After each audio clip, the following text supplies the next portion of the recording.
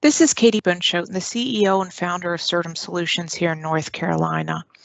As an advanced certified QuickBooks Pro advisor, I'm doing some of these videos and kind of tiptoeing my way into YouTube to help some of my clients and viewers figure out how to do things in QuickBooks easier.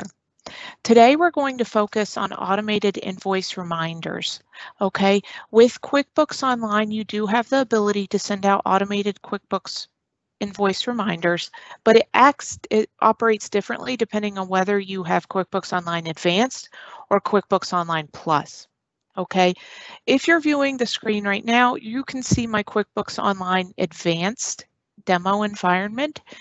With QuickBooks Online Advanced, you would think that if you go to Preferences, Account and Settings, and go to Sales, it looks like you can send out your reminders, okay? But this is a little bit of a mistake. You can't actually send the reminders from here. You can set up the messaging, okay? The neat thing is that this feature used to not be available in QuickBooks Online. Again, QuickBooks Online is improving things all the time, and they roll out these new features to you live, on a very accelerated schedule, more so than they do with desktop, okay? Both products get updates through the year, but with desktop, a lot of the new stuff gets saved for the new version, whereas with QuickBooks Online, you don't have versions. So these are rolled out, on probably, I believe it's every quarter, but it could be even faster than that. I'm not sure. Anywho, so coming back to our video, here we are. We can see where our email message is here. You can see you don't have any spot to put in your reminder email. So I'm just going to X out of here, and I'm going to show you where we will go. You want to go over to your workflows area, okay? This is a very new feature that's come to QuickBooks Online Advanced, and it's only in QuickBooks Online Advanced to my knowledge. And you can tell I actually just did another one of these videos. Practice makes perfect, right? But we're going to do this differently today. So let me go ahead and I'm going to delete these workflows because I don't want to clutter my screen. Okay, and a workflow in QuickBooks Online Advanced is just a trigger and an action. So it's if this happens, then this happens, similar to what you get with Zapier. If you don't know what Zapier is, it's an integration service. It's an integration platform where it's kind of easier to use than having somebody hard code stuff, right?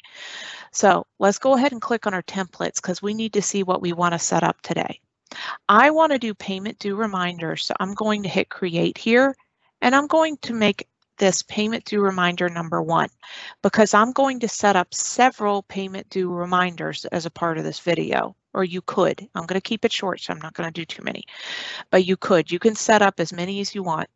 So I want to do payment due reminder 1, and it says whichever customers within all customers, and the amount is more than 0 because we don't want to remind people if they don't owe any money, right?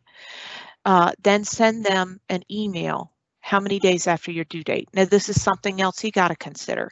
If your due date is due upon receipt, you need to consider that.